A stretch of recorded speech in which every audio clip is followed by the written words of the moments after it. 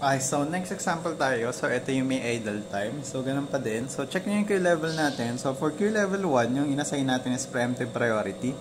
And then, yung queue level 2, inassign natin is SJF. So, again, magbabari uli yan. Depende dun sa implementation natin. Okay, so si preemptive priority, again, napuputol yung process. And si SJF naman, so hindi. So, tingnan natin.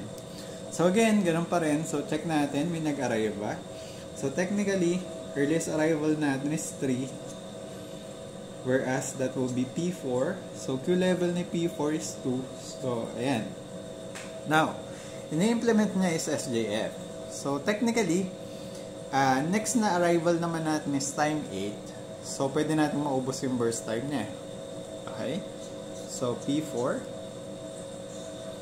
And then this will end at time 6. Okay?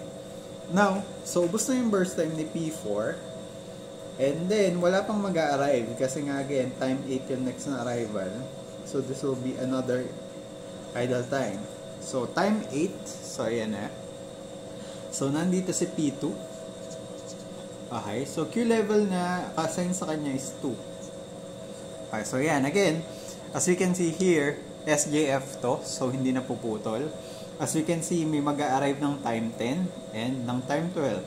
So, kahit may mag-a-arrive ng time 10, so madadaanan niya sa burst time na to. So, hindi tayo titigil. Kasi nga, ang ini-implement niya under ng Q level 2 is SJF.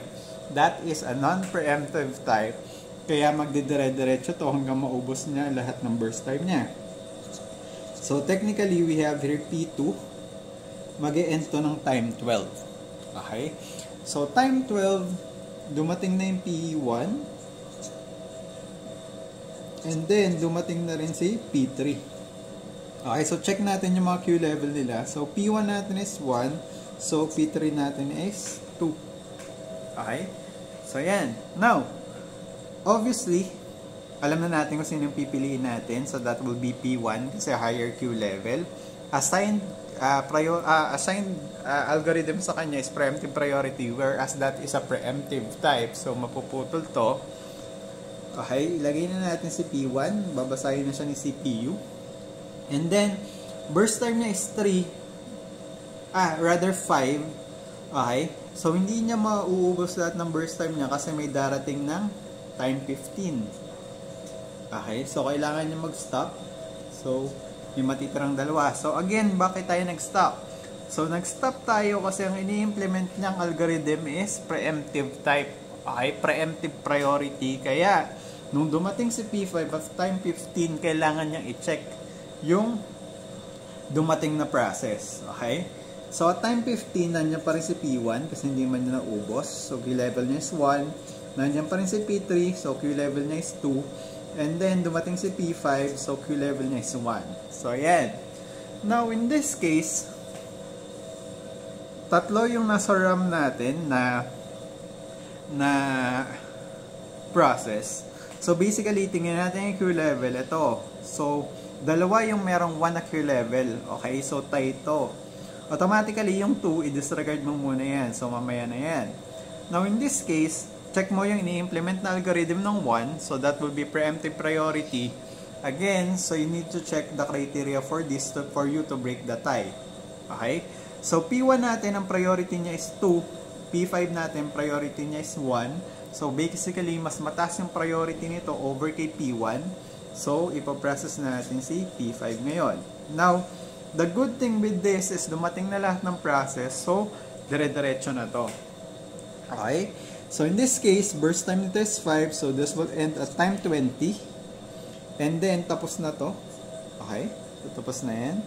And then, next one. So, nandiyan pa rin si P1. And nandiyan pa rin si P3. Okay? So, you have 1 and 2. So, in this case, mauna ngayon si P1. Okay? So, P1 natin is dalawa na lang. So, this will end at time 22. And then lastly, you have here P3. So this will end at time 26. Okay? So this will be yung this will be our Gantt chart. Okay? So let's try to compute for CPU utilization. Okay, so in this one, so we'll be having, ilan to? So we have 21 over 26. So times 100, so that will be, check natin. Okay, so in this case, ang nakuha natin na CPU utilization is 80.77. So just like yung other example. Now, we'll be computing for the end time, and then we have the turnaround time, and then the waiting time. Okay? So P3 natin, so this ends at time 26. So P1, 22. So P5 natin is 20. And then P1 natin is, P2 natin is 12. And then, next one, P4 is 6. So, yan. Now, turnaround time, that will be end time minus arrival. Okay, so this will be 12.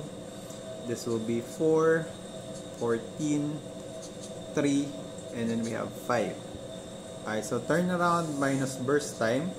So, this will be 7, 0, 10, 0, and then we have here 0. Alright, so we'll be computing ngayon for the average turnaround time and average waiting time. Okay? Okay, so for the average turnaround time, okay, so we'll be having, so 38 over 5, so this will be 7.60. And then for the average waiting time, so we'll be having 17 over 5. So this will be 3.40.